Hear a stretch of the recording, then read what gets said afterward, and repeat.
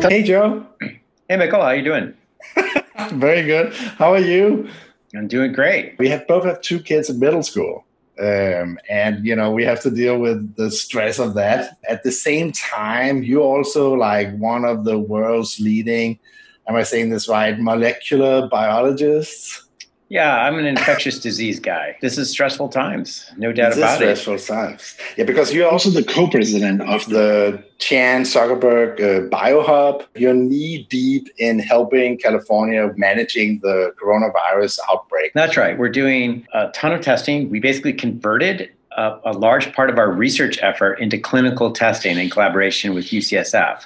And it's really exciting because we're returning actual results to patients that can be meaningful and change their lives. At the same time, we have a ton of scientists here at the Biohub that are working on the basic science of this virus to understand, like, where did it come from? Where is it going? And how do we fight it?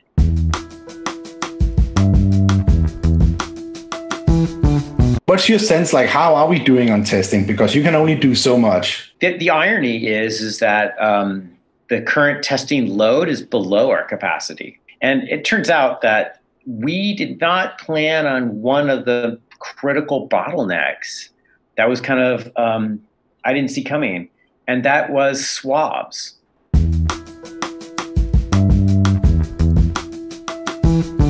So the nasal pharyngeal swab, the little thin swab that they put up your nose.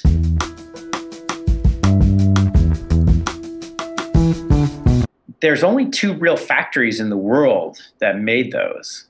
One in Maine and one in Brescia, Italy.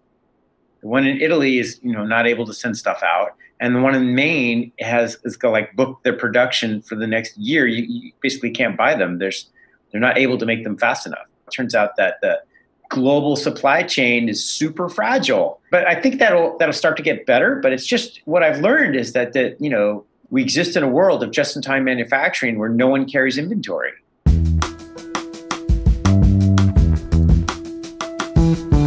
What is your advice, both to me and to everyone else? Like, how do we make the most impact these days? At least in the Bay Area, let's talk about the Bay Area. You are making an impact by not being in public with lots of people close to you. That is having impact. And we are by every measurable quantity metric that we have right now, the Bay Area is doing really good. I mean, we're way better than a lot of other parts of the country. Just by doing your work at home in kid prison, like, you are having an impact. You are actually helping everybody else. And everybody else, and then the way that you conduct yourself has an impact. Like, Joe, let me also ask you, like, how are you balancing things, because you're incredibly hard work you're doing, incredibly important work you're doing, but you're also a family father and everything. How do you balance all that?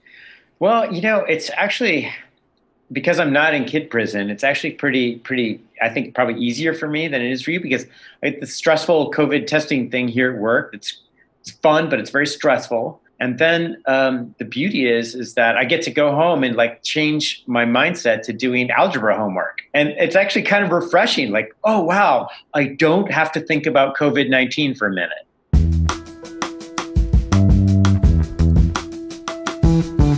Joe, I have to admit, I'm very jealous of your situation. Being a warrior out there on the front lines. Joe, get back to work.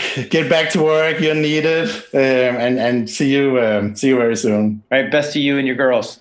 Thank you. Same to you. Bye.